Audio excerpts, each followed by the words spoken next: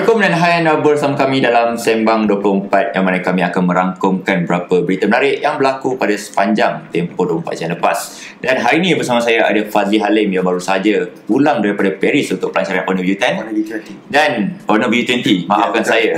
Jadi pada berita hari ini dimulakan dengan Mark Zuckerberg dilaporkan merancang untuk menyatukan WhatsApp, Instagram dan Facebook Messenger dalam satu perkhidmatan atau aplikasi. Jadi bagaimanakah ia berfungsi pada akan datang? Mungkin dia akan jadi seperti yang Ari cakap sebelum ni. Mungkin akan jadi satu hub untuk memudahkan pengguna untuk akses Instagram, Messenger dan juga satu lagi adalah Instagram, WhatsApp dan Facebook Messenger. Dan juga Facebook Messenger. Dan kita menerima laporan, bukan menerima tapi melihat laporan daripada banyak artikel mengatakan yang ramai generasi muda yang sudah meninggalkan Facebook. Jadi ini adalah salah satu langkah Mark Zuckerberg untuk memastikan orang masih menggunakan Facebook, walaupun sekarang ramai melaporkan tidak menggunakan Facebook disebabkan beralih kepada media sosial yang lain. Jadi itu adalah salah satu langkah kerana mereka tahu ataupun Mark Zuckerberg tahu pengguna WhatsApp masih lagi tinggi. Jadi saya nampak dekat sini ia ingin menarik golongan remaja terutamanya. Ini menarik golongan remaja lagi. Sebab bagi saya pun, saya memang tak berapa suka dengan Facebook. Saya buka Facebook dalam seminggu sekali saja. Seminggu sekali saja. Itu pun sebab nak tahu fanpage Amanznya notification dan ramai yang bertanya soalan kat situ. Dan bagi saya Facebook ni dia punya kekurangan adalah sebab ia tak begitu mesra untuk kemaskini yang secara pantas ataupun dalam bentuk pukal. Sebab kita tengok dekat Twitter, kita gunakan menu Twitter dia sebab dia boleh update banyak-banyak. Sebab macam kita boleh buat satu tweet, lepas tu dalam tak berapa sampai seminit kita boleh buat post yang seterusnya pula. Kalau dekat Facebook kita macam terlampau crowded. Sebab kita nampak Facebook ni lebih kepada platform yang mempunyai tajuk ataupun posting yang lebih panjang artikel dia punya penulisan dia. Kalau tengok sebelum ni pun Facebook ada bagi tahu dia tidak fokuskan lebih kepada page dah sekarang, so lebih fokuskan kepada individu itu sendiri daripada biasa meniaga saja dalam Facebook. Jadi bagi saya ini satu langkah yang memang bijak juga, sebab kita tahu yang pengguna remaja ni memang kurang pergi Facebook, even saya sendiri. Dan kita akan tahu keputusan ni akan dibuat sekitar awal 2020. Jadi kita sama-sama nantikan.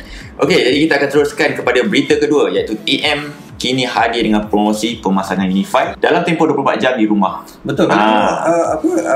Sekarang TM sudah menerima ataupun ketahui mereka bakal menerima saingan yang lain. Saingan yang boleh kata tahun 2019 ni adalah satu perubahan market. Jadi itu adalah langkah TM untuk menarik ramai pelanggan. Dan sebelum ni pun ramai yang melaporkan bahawa kalau ingin melanggan internet yang baru memakan masa sebab nak kena tarik kabel dan sebagainya. So itu adalah salah satu cara ataupun langkah TM untuk menarik pelanggan yang baru. Jadi kita tengok pun dalam berita ni dia katakan sekiranya anda memohon permohonan untuk melanggan internet TM sebelum pukul 10, anda akan dapat pemasangan pada hari yang sama. Pada hari yang sama, 24 jam. Jadi kalau selepas pukul 10 tu, anda akan dapat keesokan harinya. Tapi masih dalam tempoh 24 jam juga. Dan ia percuma sehingga 31 Mac ini. Dan selepas itu akan dikenakan bayaran. Jadi ini adalah pendek kata satu option premium untuk mereka yang inginkan internet yang dapat pemasangan secara pantas. Sebab selalunya kalau kita tengok ada syarikat ataupun perumahan yang baru buka, jadi macam pengguna nak mahukan pemasangan internet lebih laju, bayar sedikit untuk pemasangan ni. Ya, betul. Tapi sekarang masih percuma sehingga 31 Mac ni. Jadi bagi anda yang belum melanggan perkhidmatan internet, lebih lagi TM, anda boleh gunakan perkhidmatan ni sebab ia akan percuma sehingga 31 Mac dan sehingga selepas hari tu akan dikenakan sebanyak RM200. Okey, kita akan teruskan kepada berita ketiga, iaitu SKMM.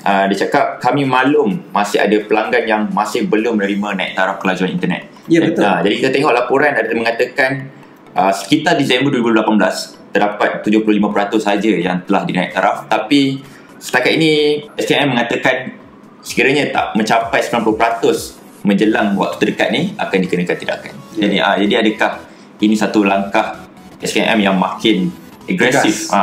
Sebab saya nampak selepas pengambilihan kerajaan pusat baru, kita nampak benda ni yang makin agresif. Dan adakah ini adalah benda perkara yang bagus disebabkan lebih penting kepada pelanggan dan tidak lagi hanya disebabkan ada satu company saja yang membuat servis internet ni. Jadi dia boleh membuat sesuka hati. Jadi langkah SKMM ini untuk menolak ataupun push lagi company macam ni untuk tepati apa yang dia janjikan. Sebab sebelum ni TM sudah pun menjanjikan lebih daripada 50 megabits per second sehingga 800 megabits per second, dan sekarang sudah pun seperti yang Adik cakap tadi sudah 75% dan akan dilaksanakan selebihnya sebelum pertengahan tahun 2019. Dan kami harap dan SKMM juga katanya nak memastikan company menawarkan servis TM ni untuk sekurang-kurangnya deliver 90% daripada kelajuan internet yang ditawarkan. Jadi kita nampak yang satu tindakan yang memang betul-betul agresif. Maknanya akan datang kalau pengeluar ataupun provider ni tak menepati standard ataupun SOP yang disediakan, bakal dikenakan tindakan. Jadi ini satu tindakan bijak dan agresif untuk SKMM. Dan seterusnya kita akan terus kepada berita Redmi Go melepasi pengesahan SIRIM, iaitu peranti Android Go daripada Xiaomi.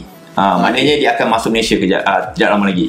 Jadi kita nampak telefon ni mempunyai spesifikasi yang memang amat rendah, sebab Android Go ni telefon yang memang betul-betul asas. Maknanya anda masih boleh gunakan WhatsApp, Facebook, Instagram, tapi spesifikasi memang rendah. Tapi dijanjikan juga dengan kemaskini security ataupun major update dengan lebih kerap berbanding telefon-telefon yang murah lain. Jadi kita nampak dekat sini ia menggunakan chip Snapdragon 425, 1GB RAM, storan 8GB dan membawakan kamera utama 8MP. Dan saya menjangkakan kita tengok dari segi price, dari segi harga berbanding dengan telefon Redmi 6A sebelum ni, kita akan boleh jangka ia bawah RM300. Dan ini penawaran yang bagi saya memang nampak Xiaomi betul-betul agresif untuk membuat penawaran peranti mampu milik. Dan kita nampak Redmi Go ini antara peranti yang menjanjikan pengalaman penggunaan terbaik untuk peranti murah. Dan akhir sekali kita akan pergi ke berita terakhir, iaitu gambar acah Nokia untuk MWC 2019, iaitu dikatakan Nokia 9 yang membawakan kamera 5 kamera di bahagian belakang. Jadi adakah ini satu taktik Nokia untuk mengembalikan jenama? Secara jujurnya jika pada pendapat saya Nokia ni bagi saya dah tak ada dalam radar. Sebab kami pun perasan dekat komen YouTube ramai yang kata Nokia ni dah satu jenama yang macam ditelan zaman. Tapi bila kami review telefon tersebut, telefon Nokia ni memang masih lagi rasa legasi Nokia tu. Tapi untuk persepsi orang tu, persepsi orang tu mungkin kata Nokia ni macam brand lama dan rasanya dah tak relevan dan sebagainya. Tapi masih lagi baik walaupun orang beranggapan macam tu. Mungkin ini adalah salah satu langkah dia nak ambil orang kata wow factor dalam industri telefon yang sangat crowded sekarang dan sangat kompetitif. Betul. Jadi kita tak tahu macam mana, bagaimana lens, bagaimana fungsi kamera dan juga bagaimana software implementation. Dan semestinya akan ada advantage bila guna 5 kamera. Dan kami tak pastikan dari segi apakah keistimewaan itu. Tapi yang pastinya jika Nokia hanya meletakkan kamera hanya disebabkan nombor kamera saja, kami agak kecewa. Itu apa yang berlaku pada Galaxy A9 2018 yang kami pernah review. Sebab nampaknya telefon tersebut dia mengutamakan bilangan kamera, tapi kualiti sangat-sangat tidak menepati apa yang ditawarkan. Tidak memuaskan. Tidak memuaskan. Tapi bagi kami, harapnya Nokia N9 ni menggunakan chip yang terpantas lah. Sebab tahun lepas mereka ada melancarkan juga, ada melancarkan telefon berkuasa Nokia X0 Core. Tapi malangnya dia menggunakan chip Snapdragon 835 dan akhirnya telefon tersebut kurang mendapat sambutan. Jadi kalau Nokia untuk membuat telefon baru ni, harapnya ia menggunakan chip 855 dan mempunyai semua spesifikasi yang kompetitif untuk flagship hari ini. Up to date. Jadi itu saja untuk rangkuman 24 pada hari ini. Jadi bagi anda yang mempunyai sebarang cadangan ataupun sebarang soalan, anda boleh kumpulkan kepada kami melalui ruang komen di bawah ini. Jadi sekian sahaja daripada saya, Arif Ismail. Saya Fazli Halim. Dan kita jumpa lagi untuk video seterusnya.